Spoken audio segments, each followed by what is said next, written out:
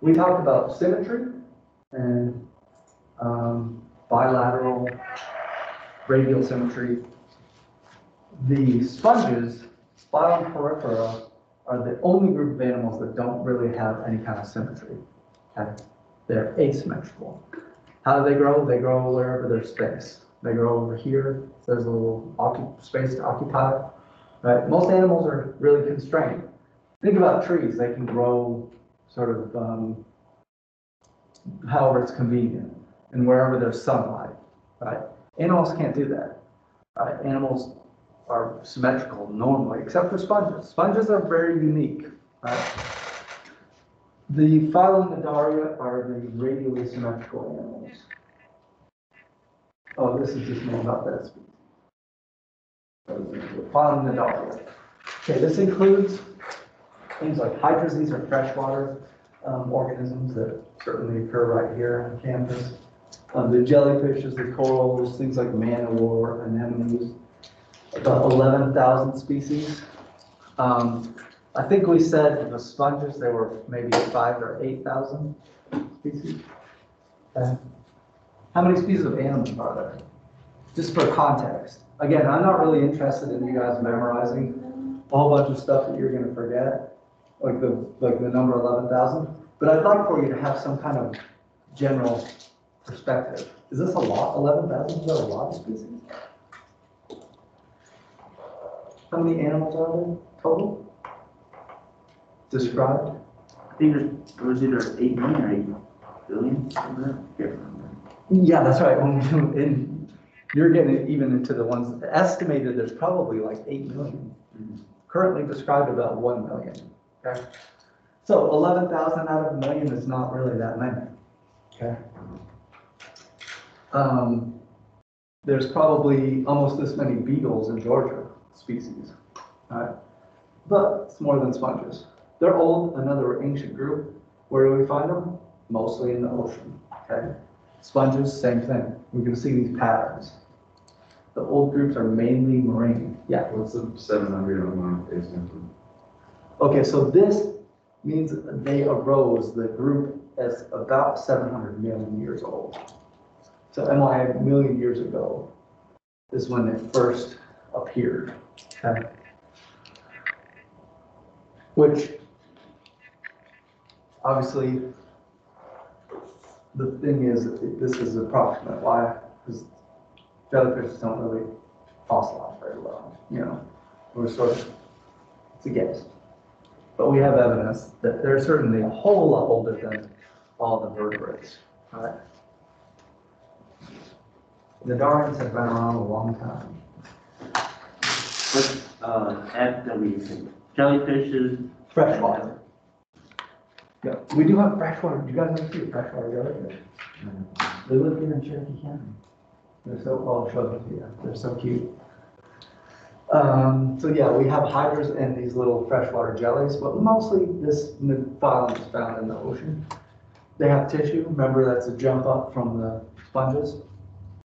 And they have even some rudimentary organs. Cells aggregate into tissues. Tissues aggregate into organs. Organs work together in systems, right? And then organisms and so on and so forth. Life is hierarchical like this. So we have definitely well-developed organs, systems. These guys are sort of down at that low end of animals. They have tissue, rudimentary organs, no organ systems. They are truly symmetrical. Why is this adaptive to be, I call it the pizza pie symmetry? Why is that a good, or what type of lifestyle does that suit well to be radially symmetrical? If you're attached or you're free floating, as opposed to animals that move directionally, right?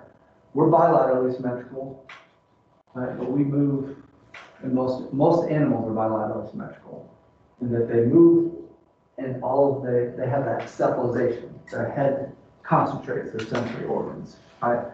But if you are attached, where's your food coming from? Behind you, in front of you, the side of you, right? If you're floating around, send the winds of the ocean current, which direction you're going. You respond in all directions equally, okay? If you are radially symmetrical. Okay, so again, try to think about like why would this be adaptive? Why is that a good design? Compare that to bilateral symmetry or sponges that have no symmetry. That's an anemone, right? Yeah, that's some type of anemone probably. Although coral, well, you probably know more. You said your dad makes He does fish tanks. aquariums and stuff I like think the that. wall is pocket, so all the fish are. Yeah, cool, very cool. Two, this is a little bit about development of animals. We have 3 true germ layers. The Cnidarians have 2, the ecto and the endo, the epi or the gastro. So they have, during development, one population of cells becomes the outer layer, and another totally separate layer of cells becomes the lining of this gastrovascular cavity. And depending on which Cnidarian we're talking about, many of them have this layer called the mesoglia. Okay? That's between the epi and the gastrodermis. And oftentimes, if it's acellular, what does that tell you? If it's acellular, what's that another way of saying what? So then here it says, here's this group, this layer that we find sometimes it's thick, sometimes it's thin. And this is a really important It aspect can of it. produce food from sunlight, right? It's not a cell. Right, it's not cellular, so it's not living. Can't, jellyfish, like, create food from sunlight, though? Can they, what's that? Create food from sunlight. Some can, yeah. Will have probably some type of photosynthetic algae maybe living in their mesoglia. Right? And corals do too, by the way. So the mesoglia is, a lot of times it's a non-cellular gelatinous. This is probably made up of some kind of protein that absorbs water. And then the tentacles is a common characteristic of the Cnidarians. And then the gastrovascular cavity. Okay. This is, we call it an incomplete digestive system. They have one opening that they eat and they poo from the same. They ingest and excrete from the single opening here. Okay. Very different than most animals to have a complete digestive system. There's a eat over here, excrete over there, separate. But here we have in and out of the same opening. The gastro, and think about gastro as like the stomach. Vascular cavity. Okay, so that's a general body plan of the Cnidarians.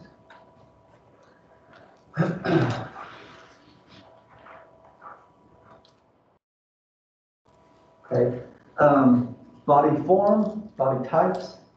The 2 main ones are polyp and medusa. Okay, you see this being a little short essay question. Compare and contrast medusa. You guys will start to see patterns, like when you're looking through the notes and say like, oh, okay, I'm going to expect something like that on the exam. I know the first exam, it's always like, oh, I didn't see that coming, right? But so the polyp is sessile. The medusa is planktonic, right? What is sessile? Anybody have any sessile roommates? Non-living. Yeah, sloths attached to the couch, right? Planktonic or free swimming. What does planktonic mean? If you're planktonic, you're not sessile. They use vibrations to move. Say it again. They use vibrations to move. Yeah, they don't move on their own accord. They use like ocean currents, Yeah. maybe. And so they're basically just go with the flow kind of animals. But either way, they're not non-moving. The polyp is attached to some kind of substrate with this thing called a basal disc. The medusa, again, is free-floating. The polyp has a thin mesoglia. The medusa has a thick. 80% of the mass of a given medusa is made up of that mesoglia, which is probably just mostly water. A polyp is just a normal coral. Corals, Yeah, anemones, it's just a baby coral, hydras. right? The polyp is just a baby coral. It depends. Corals never have a medusa, Yeah. but there are some animals, Cnidarians, that have both in their life cycle. We'll talk about, like the obelia we were looking at. Polyps, mostly asexual reproduction. Medusa, mostly sexual reproduction. Now, these are all, right, patterns, trends, but that's all the interest. It's worth learning those trends, okay? And some of the tentacles on the polyp are stingers. Right? And on the medusa, Yeah, really? yeah, they have these cnidocytes. Here's a polyp. You see attached, sessile, thin mesoglia, medusa. It's basically take this, flip it over, and it's planktonic. They both have a single opening and the area for digestion and excretion. They all have tentacles. So a lot of similarity, but asexual, sexual, sessile, planktonic, thin mesoglia, thick mesoglia. Have you seen of the, it's some type of polyp, it's organic polyp or something like that? It's like a big rock that's pink and it has probably hundreds of polyps on it. Oh, really? And when you touch it, the tentacles close up and it shrinks. Is that an anemone? Yeah. It's Yeah. tight, so it doesn't sting. Oh, really? Yeah, it's just like you put your hand on it and once you grab on your hand and suction cup to it. Oh, it's probably those, those stinging cells have attached, or they're not pumping venom that it's harmful. It's just, they just make it superficially, it's stuck on. A Yeah. lot of jellyfish, if you run it across your hand, it feels like it's sticking on there. Yeah, That's it's pretty cool because then it'll shrink when it's not happy. It will Oh. turn like dark brown. Huh, When it's happy, all the polyps come out and turn bright, colorful pink. that's and- cool. Some of the 11,000 species diversity. So sponges, we had basically three main cell types, right? Sponges are over here, very simple, primitive. Humans probably have, I don't know, hundreds of cell types, maybe thousands. And jellyfish is somewhere in between, 5 main cell types, right? These guys cover and contract. These guys produce the gamete. These guys secrete mucus. Nerve cells are about, again, these are all specialized for some specific job. Think about all the things that an animal has to do. Cells become really specialized for doing those really efficiently, but they have to work together. Again, think about sponges. Each of their cells is like a jack of all trades. That's why you can put them in a blender and they'll come back together, right? Nerve cells are really specialized in sending impulses, and in the Cnidarians, there's no brain, there's no centralization of the nervous system. They have this diffuse net of nerve cells that allows them to sense their environment. And then the fifth one here is really specialized for Cnidarians, which are these things called cnidocytes, okay? They're on tentacles, they have a little trigger, and they have these little venomous cysts that can pump venom and toxin into their victim, right? But at the end of the day, it's just a type of cell. It's a specialized cell type. You don't find it in other groups of animals. And you find them on the tentacle. I'll show you a picture of them. You can actually see them. Check out that video I posted on Canvas. If you go to high magnification, you can see the individual little cnidocytes on the tentacles there. Really cool. I know that, probably don't have every word written down on here, but, keep going. I mean, should I go slow and write down all the words? I feel like we're gonna lose our momentum. So this would be like a hydra, freshwater polyp. Here's the tentacles. You can zoom in on a given tentacle. And in the epidermal cells, here's that cnidocyte. Okay, here's the cnidocyte. There's nucleus, right? Prove to you that it is a cell. And inside of here, we have this apparatus that's basically powered by osmotic pressure. When the trigger is hit, this little trigger here, then the osmotic balance pushes out this nematocyst that has these barbs. Those barbs are what makes it feel like sticky, Alex, right? It's not so much suction cups, it's these little things here. And they'll continue to pump that toxins into. Some of them can be really quite toxic, and a lot of times just slightly painful. Right? Most of us have gone to the beach and been terrified by jellyfishes, right? It's that thing right there. So how do they obtain nutrients? Right? Some people consider cnidarians to be filter feeders. They're basically the tentacles, often dangling down. If you're a medusa, the tentacles hanging down. Animals go through there. Microorganisms are fish, right? Those nematocysts will disable their prey, and then they just draw up the prey on the tentacle and stuff it into their mouth. Right? They're gastrovasculated. Again, kind of loosely called a mouth because it's also the anus. So I don't know. It just depends on. I guess it depends on the hour whether it's a mouth or the anus. Well, I like mouth anus myself. Digestion, largely extracellular in the gastrovascular cavity. So what does this mean? Digestion largely extracellular. How does extracellular digestion work? All cells breaking it down, but requires extreme amounts of energy. No, not necessarily. So what is the extracellular part? It's not like I think it's not extra in the context you're thinking of.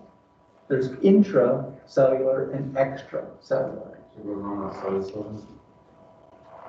One more time. Outside the cell? Outside the cell. These masks, guys. Like, is that what can you hear me? Is that all you hear back there? Read this. I can hear you. Okay. I'm yelling here. So yes, you excrete so there's specialized cells that make enzymes. The enzymes go out into the cavity, and the enzymes break down the large macromolecules and cleave it into small micromolecules. Sponges actually take the big particle and bring it into the cell and digest it inside of the cell. Right? That's the only time you're going to see that is in sponges and a little bit in the cnidarians. Some phagocytosis happens leading to intracellular digestion, but largely, and from here and everywhere, the rest of the animals we talk about are largely extracellular. Okay, you eat, you break it down. What you can't digest is, again, this is just awkward. Waste expelled out the mouth. This is where our language fails us. Out the mouth. So. You can just say throws up. Huh? You can just say throws up. Yeah. Throws up isn't one. Yeah. Bad. Okay.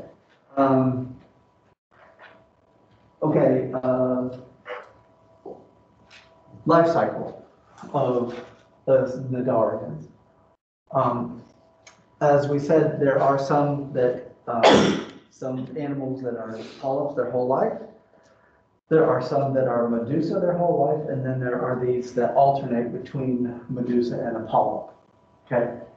And then the sexual medusa, find the medusa they love very much, right?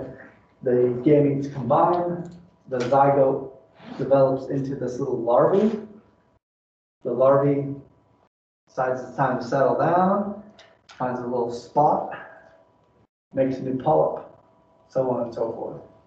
Okay, let me see if this video works.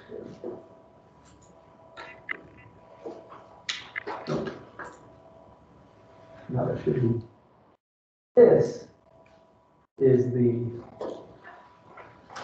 written version of this, okay? You can start wherever you want to. I'll start here with the zygote, okay?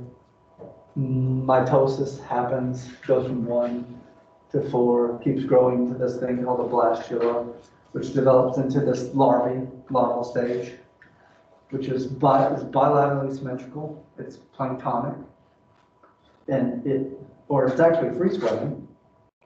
It finds a spot, settles down, it grows into a polyp, which is sessile attached to the substrate.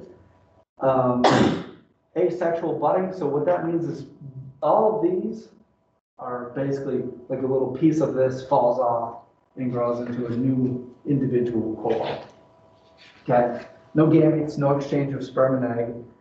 It's just individual parts of this individual, well, that's redundant, but parts of this individual break off and make a new core. Is the medusa hermaphroditic, or is there like? It depends. A lot of times they are dioecious, or they are sexes separate. Okay. So you'll have a male and female.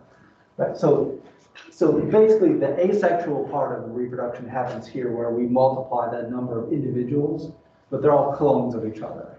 Okay? These guys grow up. This is what you see in lab, right? These reproductive polyps here. They can bud off medusa, right? So the polyp makes the medusa. Is that sexual reproduction? No. Why not? What's the sort of criterion for? Well, if you're doing an example, it's like seeds. from It's like a plant. seed. Yeah. Well, although the seed is a product of sexual reproduction. Oh. So I like the analogy in that it's like you can take this and it makes a new individual. Kind of a polyp is you have sexual reproduction to make a polyp. Okay. The only time sexual reproduction happens is up here. Why? Because we have an ovary and a testis involved. We have a sperm and an egg involved. We're making a new individual, which is here, by exchanging gametes. Back here, no gametes exchanged, right? So these obelia are bragging about how much sex they're having. It's not true, right? It's just making new little medusa. It just comes out of there. That's horrifying. Just walking down the street and you just have a baby. So this production of the medusa is asexual. These polyps were produced asexually here. But these medusa, as they grow and mature, So is it like pollen? Maybe? this part would be like the pollen. Because I was like, they There, break see, that's the off. thing, there really is no good analogy in that. Because I was like, they break off and maybe they come in contact with each other when they break off, and that fertilizes. Like pollen. You go take pollen from one plant, bee takes it to another plant, Right. and it fertilizes the seed. So but in the analogy here, this would be the female part of the flower, that would be the male part of the flower, and then the pollen and the egg come together. There's really no analogy. So you're basically producing new individual organisms asexually. I don't know how it works. Yeah. It's very unique though. And then once these mature, then they can start the life cycle again. So sexual reproduction, asexual reproduction, right? But in both cases, that's happening in the polyp, okay? In the polyp.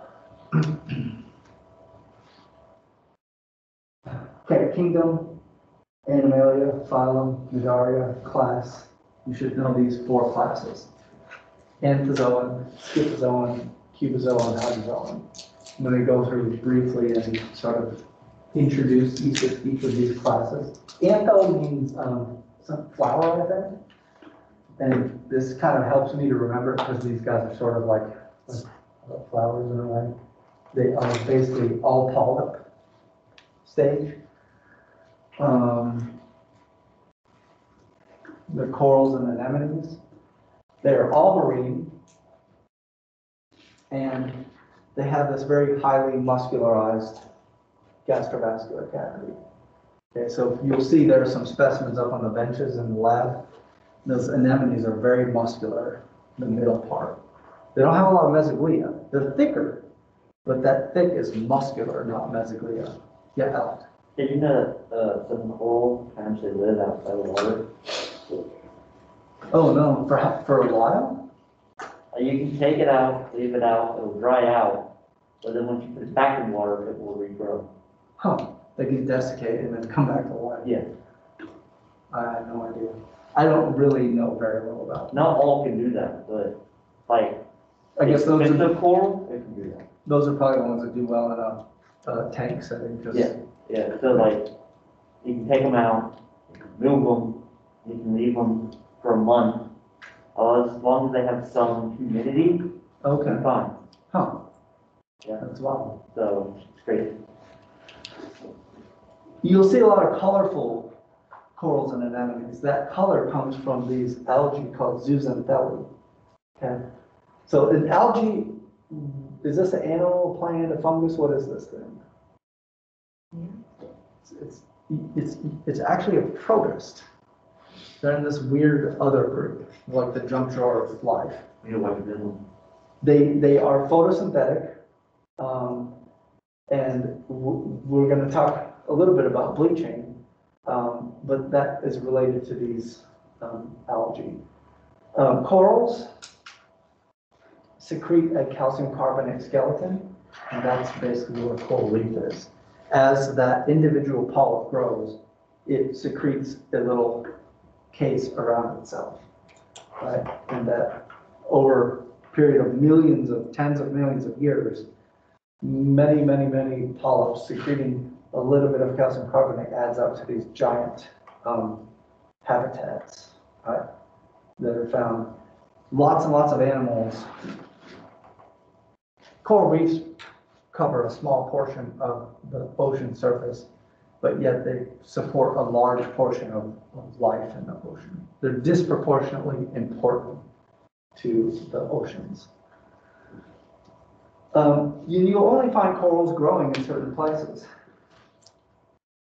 Some of these different anthozoans here. So again, what are the yellow things? Tentacles. Those are the tentacles. Here's the mouth anus. There's that gastrovascular cavity down on the bottom here.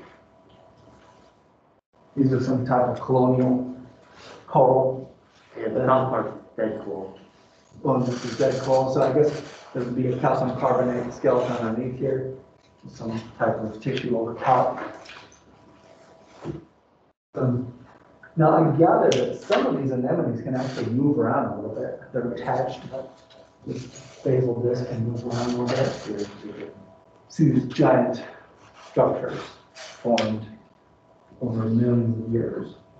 Okay, coral bleaching. Yeah. And let's see, I think there's let's see if this is. Yeah, isn't a lot of the coral dying? Yes. Yes, it is. Yeah, didn't they also make a movie about them? What they do is they break off Oh, coral chasing pieces coral? from coral reefs. Oh, there's a movie right there. Coral No, chasing coral. The That's it. symbiotic relationship. The coral acquires food from the algae. Brown coloration of healthy coral is due to microscopic algae called zooxanthellae that live within its tissue. The coral has a special relationship with these algae called a symbiotic relationship. The coral acquires food from the algae, and the algae receive a safe place to live. However, if water temperatures rise, corals become stressed and this relationship begins to break down. The zooxanthellae begin to leave the coral tissue. Without its resident zooxanthellae, the polyp tissue is transparent and the white limestone skeleton beneath becomes visible. This process is called bleaching. The coral polyps, now a ghostly white, are still alive. If normal temperatures return in time, they can recover their symbiotic algae and return to health. However, if the water remains too warm for too long, the polyps will starve and eventually die. Within a few days, the dead coral skeleton becomes coated in plants that move in to fill the space. Other reef creatures that have zooxanthellae in their tissue, such as giant clams and anemones, are also known to bleach under these stressful conditions. If stressful conditions, such as high water temperatures, occur over large areas, the reef may experience a mass bleaching event. Yeah, so basically, the coral actually ejects that little algae, or I don't know if it's forcefully ejecting it or the algae decides to leave, but that's what gives it the light color, right? So Algae, when it's warm, it's free moving. It wants to be moving, okay, so like, and it escapes. It's weird though. How's it get like?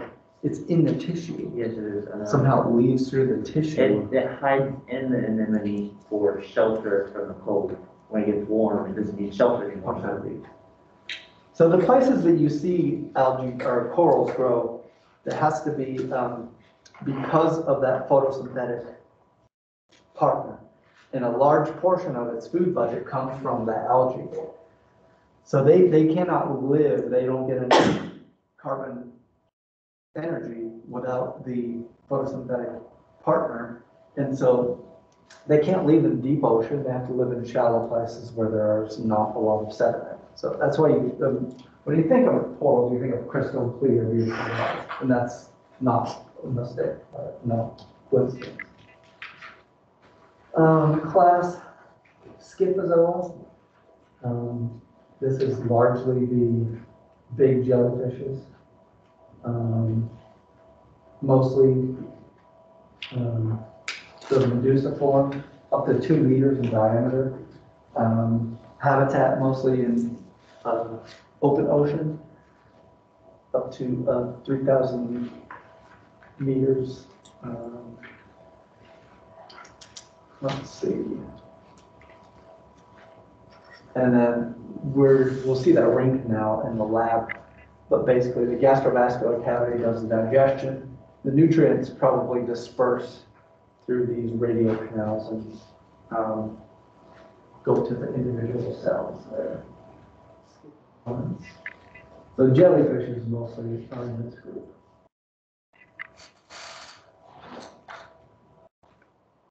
Amazons, very unique. The box jellies, they are tropical. They're smallish. There's relatively few species. So out of 11,000 species of cnidarians, there's only about 20 in this class. But they're really special. They're basically can actually see and chase down their prey. So they're much more active relative to the other cnidarians that we talked about, just sort of planktonic. And they're very toxic. Their cnidocytes have very dangerous venom. Very specialized group of cnidarians here, class Cnidaria. There's the little sensory cells with the cnidocytes packed in. And then class Hydrozoa, very diverse group here. Everything from smaller than a millimeter to more than a meter. Some are polyps, some are medusa, some are both. So lots of variability in this class here. They reproduce both sexually and asexually. In the group we find the freshwater jellies, the hydras. I think lobelia is probably in this, the colonial jellyfish in this group. The freshwater hydra, these are tiny little organisms. And they're attached to little sticks in the aquatic vegetation. There's their gastrovascular cavity, long tentacles with the pneumocytes on them. And there's a freshwater jellyfish. There's the mandible, Portuguese mandible is in this group too. Hydrozoa. This is the colonial Cnidarian. This is not an individual organism. This is a collection of thousands of organisms living together on this big float. I don't know how that works, but What does the one here look like? As you mentioned, there's some freshwater jellyfish here. What do they look like here? it's like this. Oh, Yep. They're called Crespida sourbii. They're exotic, so i.e. they were introduced from Asia. They don't seem to really do any harm. They're about the size of like a quarter or smaller, and they're not dangerous. They don't sting or anything. And they are very strange in that there will be a bloom of them, and then you go, I've chased them for years now. I still never have seen one, but there are places in Alaska where people have told me they've seen them, and then a day later I go and there's none there. Right? I'm sure that they do probably occur in our lake out here, but I've never seen them. You have to go down every day probably and check them. They've been seen in Lake Alatoona, and a lot of other places, but look real small, 1.5 centimeters. They're probably just, filtering out tiny plankton and things from the lakes. Cute, really cute little guys. And then we do have, how many species of jellyfish are there and how many are toxic? how many of the jellyfish? Yeah, are toxic. I'm not sure. I think that it's just spotted. Those Portuguese mandibles, I gather, can be kind of dangerous. And then that class Cubozoa. But I'm definitely not an expert on Cnidarians. Definitely not. I just love to find these things on campus. We may try to look for these at the bioloids. Polyps, right, attached to some type of substrate. A lot of them have symbiotic. This is a really common story in zoology, is the green algae living inside the tissue of an animal. The animal gets the leftover sugars, the algae gets a place to live. It works out really well. Everybody gets something. Right? And I think that's it. Those hydras.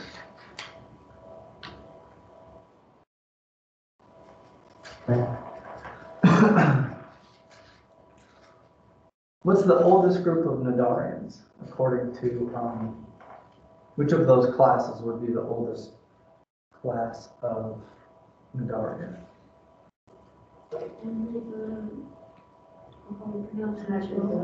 Yeah, there's hydrozoans. And again, we saw all the diversity in that group.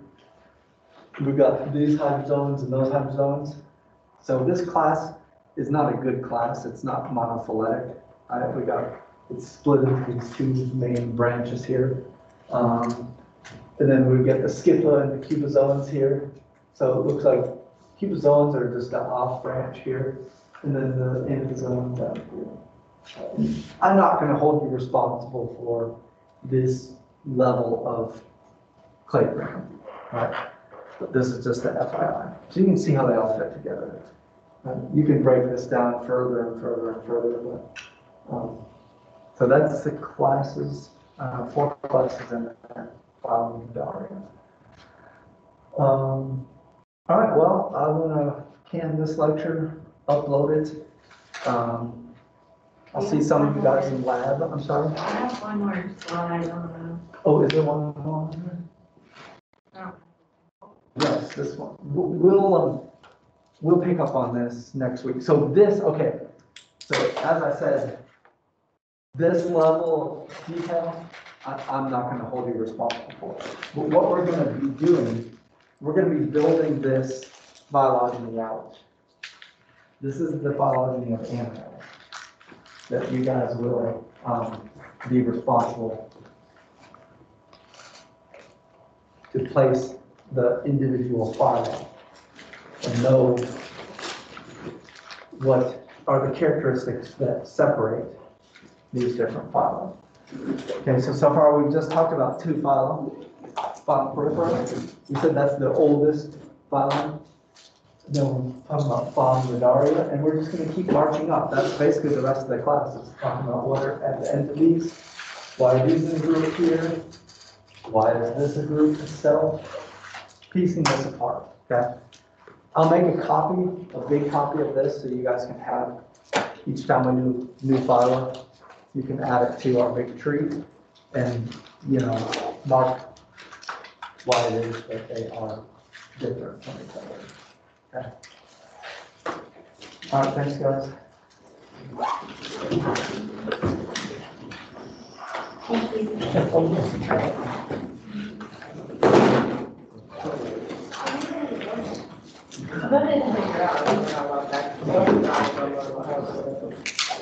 Yeah, but if you can there, but if you want to go there and move The